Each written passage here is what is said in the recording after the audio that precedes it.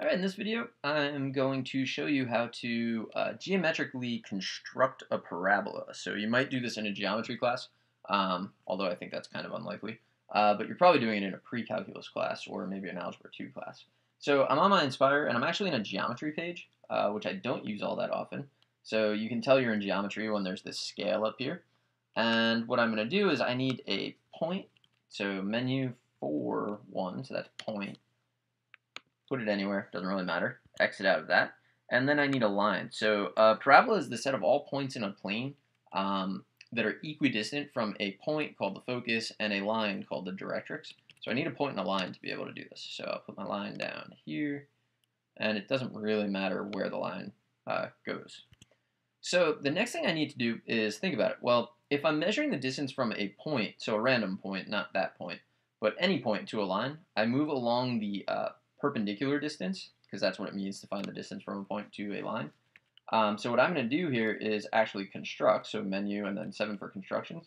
I want a perpendicular line. So I want a line perpendicular to this, and I want the point that it's passing through to actually be on the line. Could have put that anywhere, but I want it on the line. Now if you move this, you can see it stays perpendicular. So all the points on the parabola actually are going to intersect this line somewhere.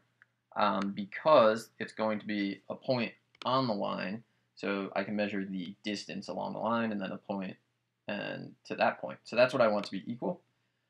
So to do that, first thing I'm going to do is I'm actually going to connect this point, the focus, to this point right down here. And the reason for that is what I want to do is I actually want to make an isosceles triangle. I'm going to try to take advantage of the isosceles triangle theorem, kind of, or the properties of an isosceles triangle. So I have this is going to be the base, and then this is going to be one of the legs, and then the other leg is going to be here, and those would be the equal legs. So what I'll do is use the isosceles triangle theorem, or the idea behind it. I'm going to find the perpendicular bisector of this segment, so construction, perpendicular bisector of this segment. And then, so this part up here is the altitude of the isosceles triangle that I'm making. So I want to find the vertex angle of that. So I'm going to find the intersection. So menu, and then points and lines, intersection. So I want to intersect this, and right now they're not intersecting, but as soon as I arrow over this, the software just expands the line to make it happen. So right there, that's the intersection. And let me go and put a segment here so you can actually see the isosceles triangle. Point to point.